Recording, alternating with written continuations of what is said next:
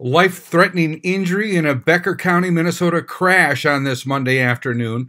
This in from the Becker County Sheriff's Office. At 2:31 p.m. today, they received a 911 call of a single vehicle crash with one person trapped inside at the intersection of County Road 26 and West Strait Lake Avenue.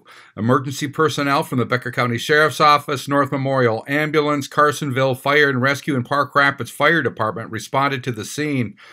When emergency personnel arrived, the driver, identified as Dylan James Jackson, 29, from Park Rapids, was found to be trapped in the vehicle and in critical condition.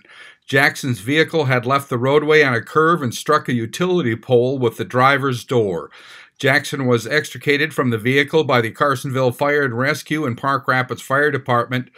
Jackson was flown from the scene to Sanford Hospital in Fargo by North Memorial Air Care. His condition is unknown at this time, and the crash remains under investigation. That's from Chief Deputy Shane Richard at the Becker County Sheriff's Office. I'm Neil Carlson reporting for iNewZ.TV.